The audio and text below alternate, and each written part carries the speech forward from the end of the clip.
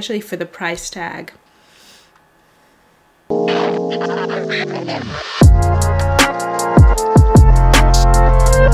Thought that comes into mind. No. This line though, but I don't know. Baby, that's my aging. I gotta tell you something I could do. Hey, welcome to my channel. I'm Elma. Thank you so much for joining me for this Pat McGrath concealer powder review, demo, wear test. We're gonna get right into it. I do hope you like this video. This video should have been up a while back, but as you can see from the kind of like little switch up of my background, I kind of redid my beauty room. Just like one thing changed in all honesty, but if you want to see all that, be sure to check out my video over here in the card.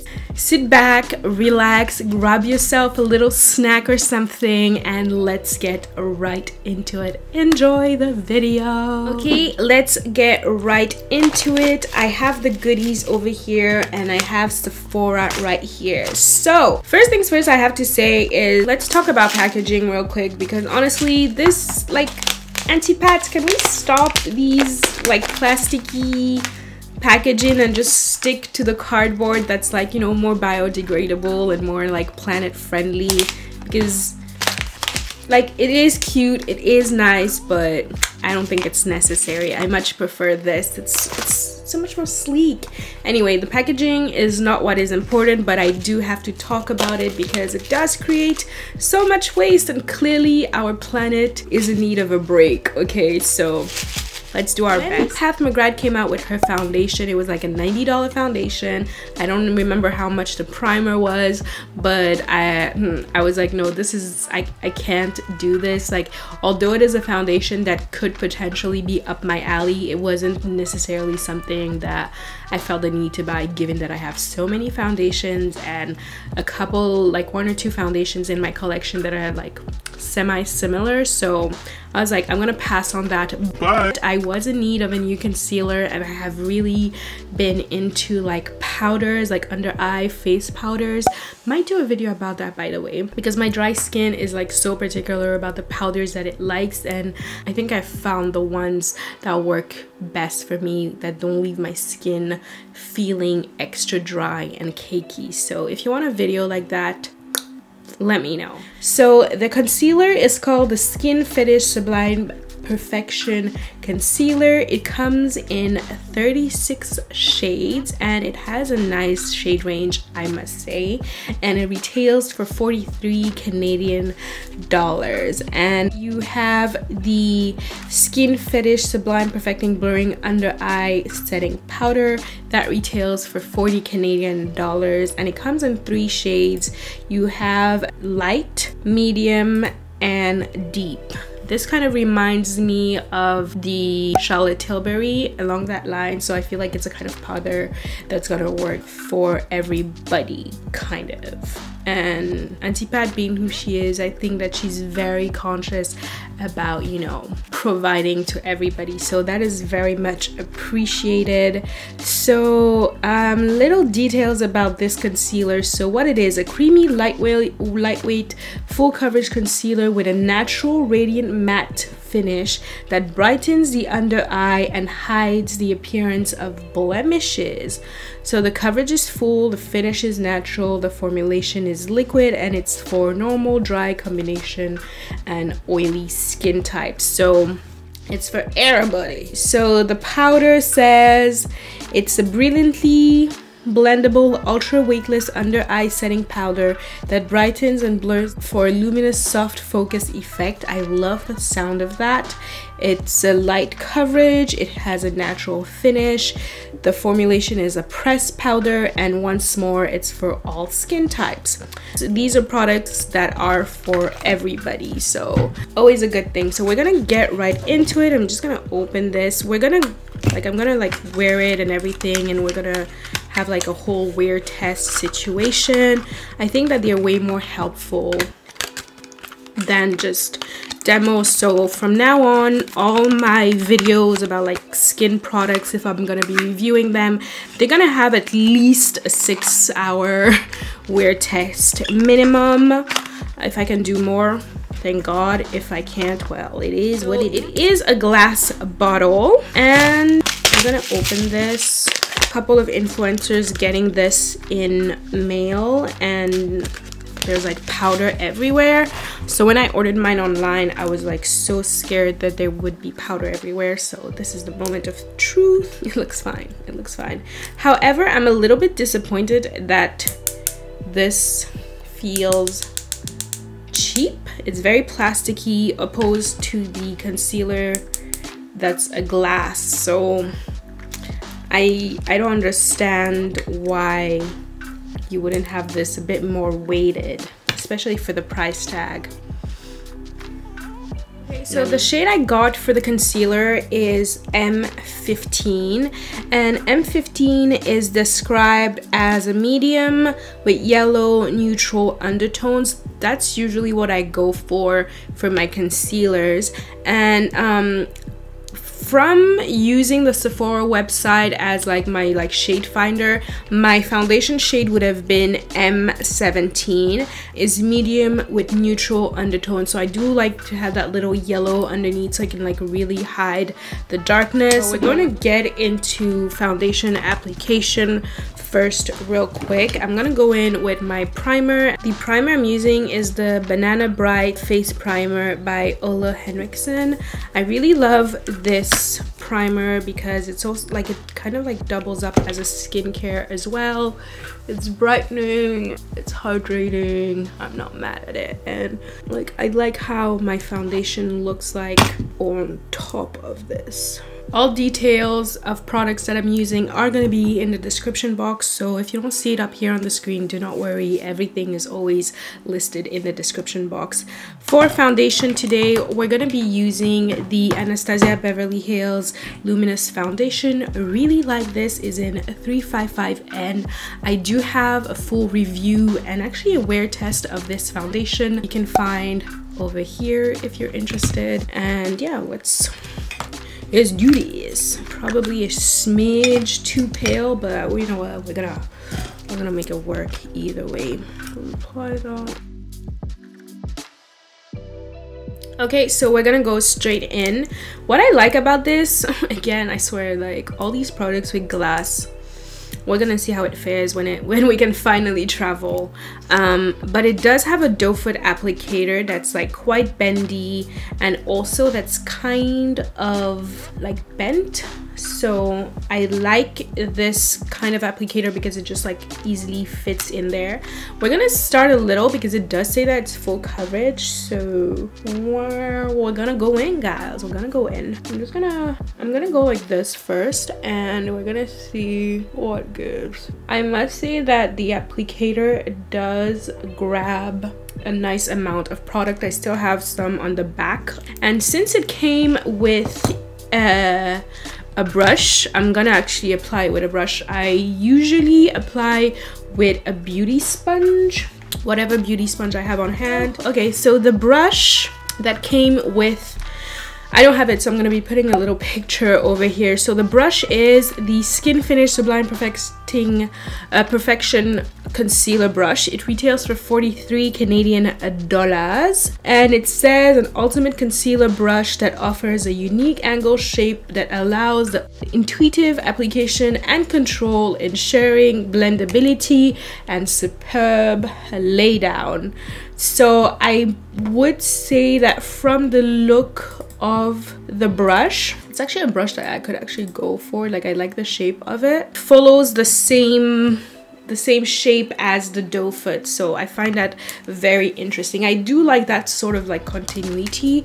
Maybe I should have blended it right away, but it's never a bad idea to allow it to just stay. I'm just gonna blend out. It's not that bright. I could have actually gone for like M14. Would M14 be my shade? One second. 14 says is light medium with neutral olive undertone, whereas M13 says is light medium with yellow undertone. So I might have even gone with M13 actually, but you know what? It's okay, because this means that it's gonna be a concealer that I can also wear for everyday, because usually for everyday I don't like for my under eye to be like that bright. Like when I do a full beat, yeah, for sure, I want it to be bright. But when I do a regular beat, I'm gonna go with some more. It did do some covering. We're just gonna bring that down here a little bit. I'm gonna apply some over here as well. I do like how it feels on the skin. It's very creamy, so I'm not mad at that.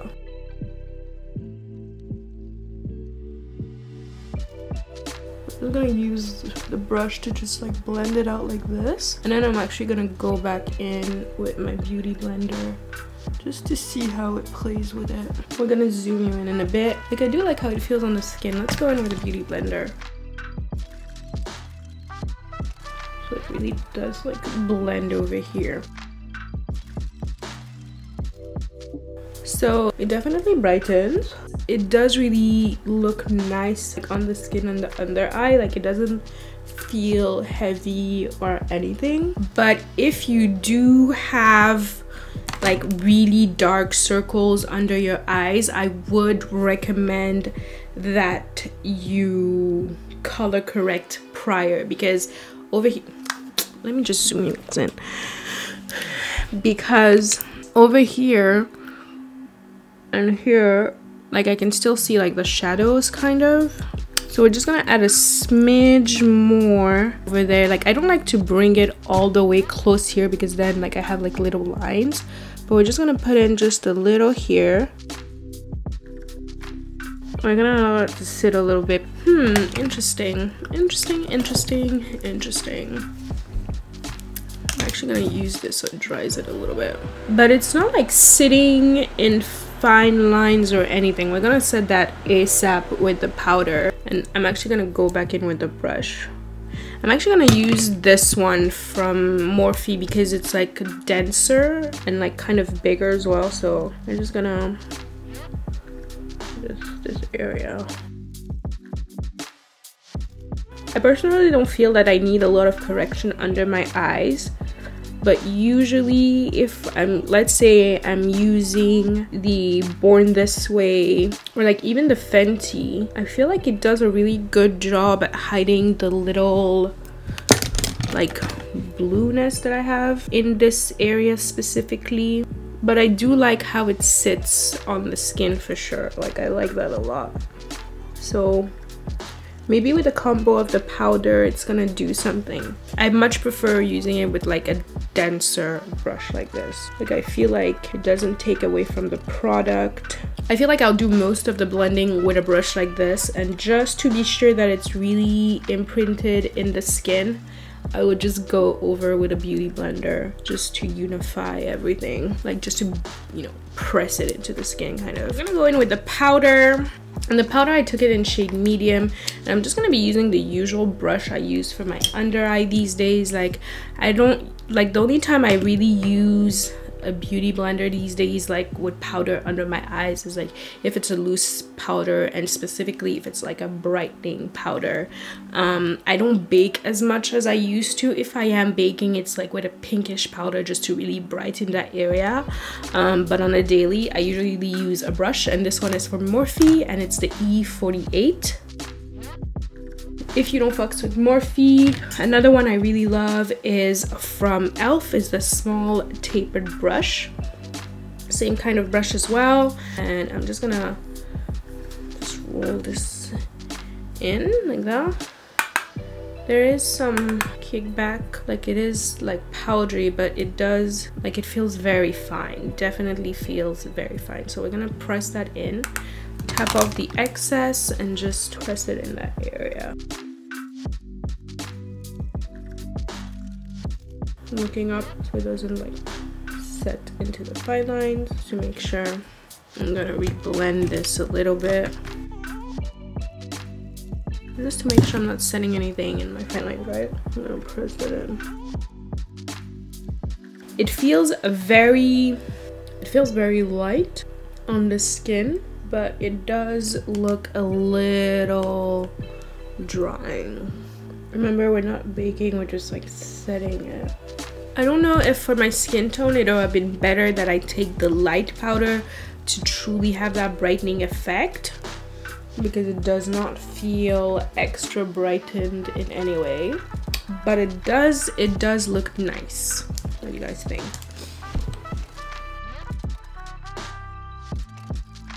Actually looks really nice. Like once I like stop touching everything, it doesn't look so bad, but I still feel like it looks a little bit dark here because I don't want to load my under eye either, you know. I'm gonna finish the rest of my face and I will be right back with my thoughts and all that.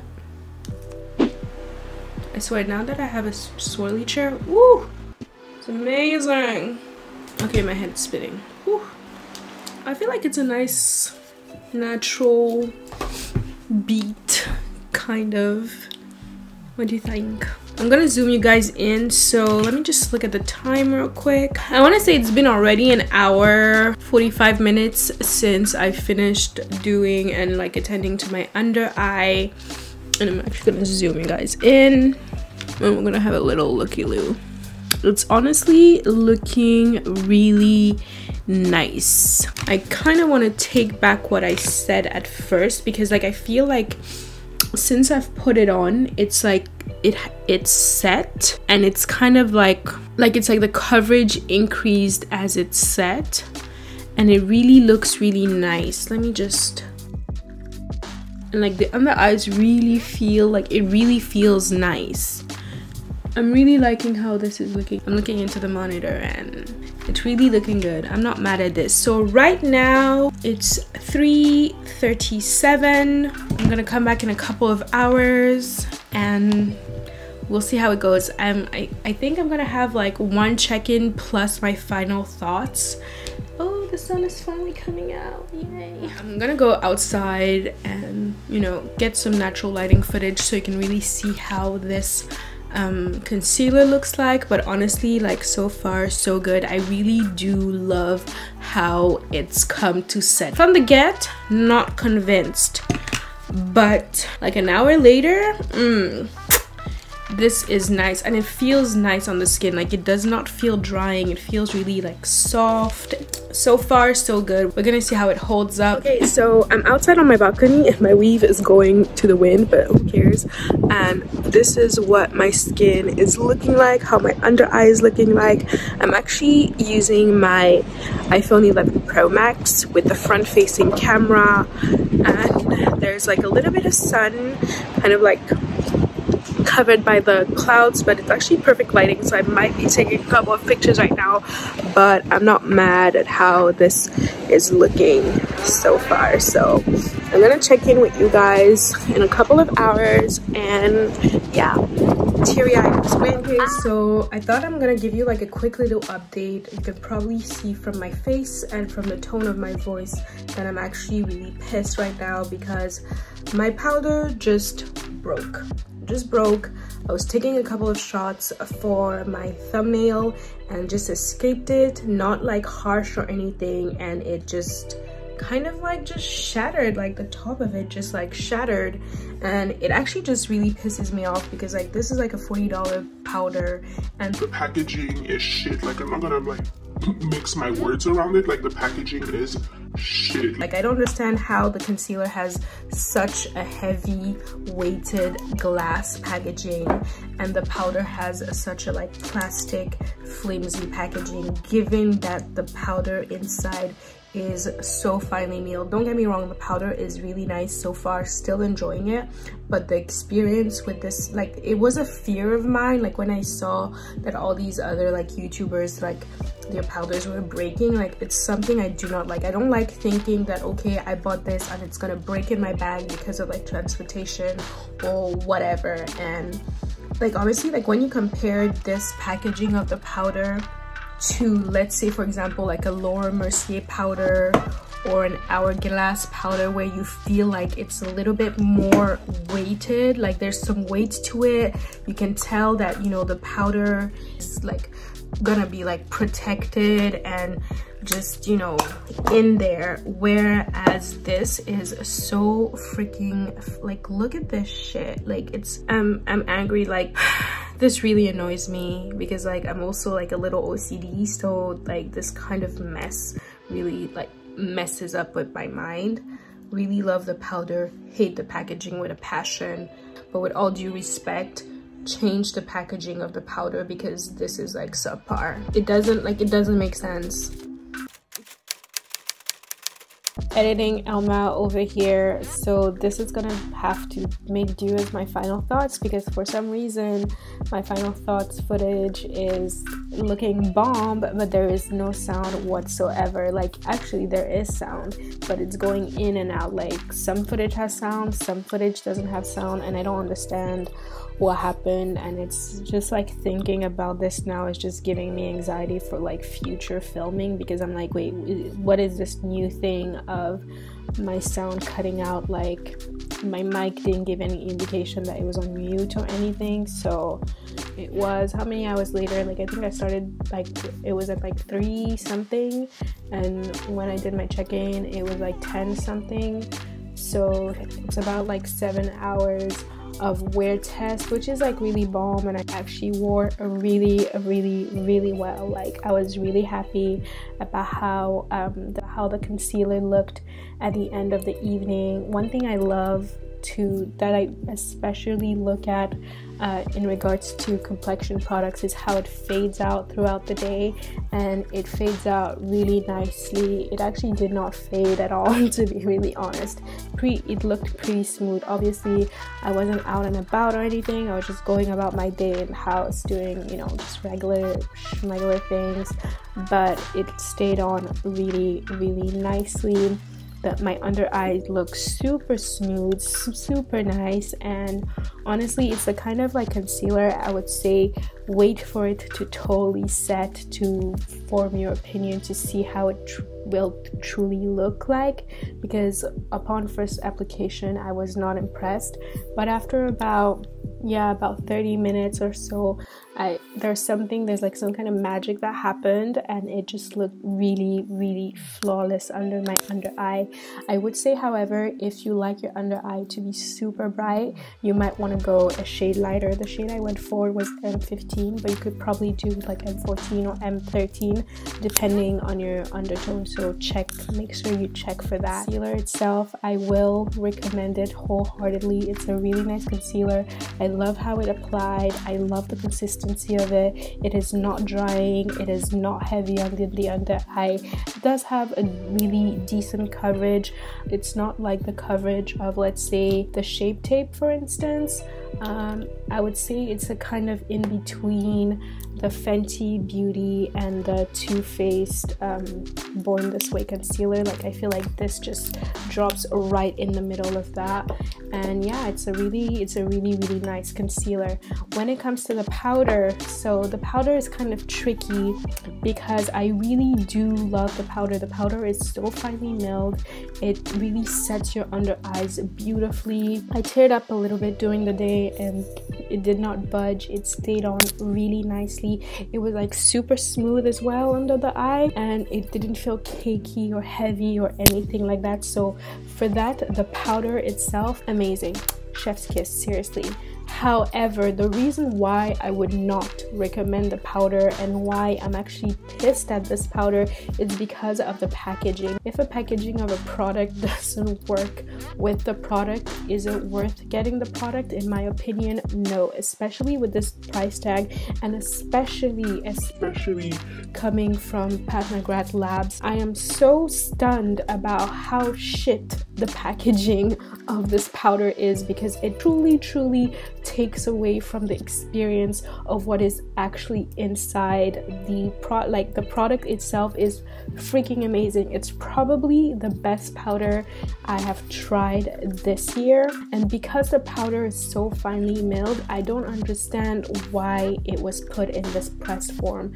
I believe that if it was maybe a loose form in a small, you know, with a sifter packaging, it would have worked perfectly fine, because this powder is too fragile for such a shit packaging. If you're an MUA with a kit, this is so not friendly for your kid in this form, which is such a pity, because the powder and the concealer, amazing. So yeah, those are my final thoughts on this product. I'm so sorry that this is how the video had to end. Wish me luck that my footage doesn't go out of sound anymore now that this can possibly happen. You can imagine that my anxiety levels when it comes to filming is gonna be like through the roof. Is there sound? Is there no sound? Like I'm gonna, oh gosh, fingers crossed. Anyway, guys, stay safe, stay home if you can, wash your hands, and I will see you in my next video. If you like this video, please give me a thumbs up. If you want to see more from me, subscribe, and just watch any of the videos that you see pop up on my screen, and I'll see you in the next one. Bye, be safe.